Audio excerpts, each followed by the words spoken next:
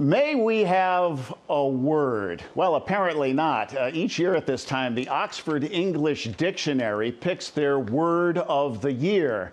And after all we've been through this year, they cried uncle, admitting that it quickly became apparent that 2020 is not a year that could neatly be accommodated in one single word of the year.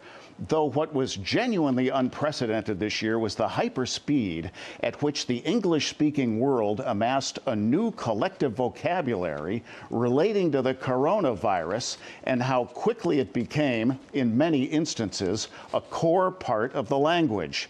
But not before other words, which kept changing. In January, as Australia suffered its worst ever fire season, bushfire was big. As an impeached president survived a Senate removal vote, acquittal was everywhere. Then came the shutdown when we went into lockdown and social distancing mode and hoped for reopening. By June, George Floyd's death and other sad news propelled Black Lives Matter and cancel culture.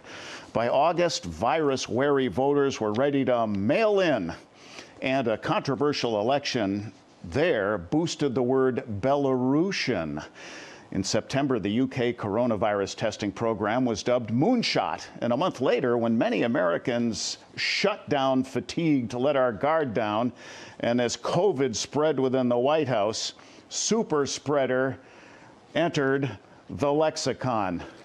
Last year's word of the year was climate change. And after the wacky weather we are still suffering and the wildfires that rage out of control in the West, climate change is not so last year.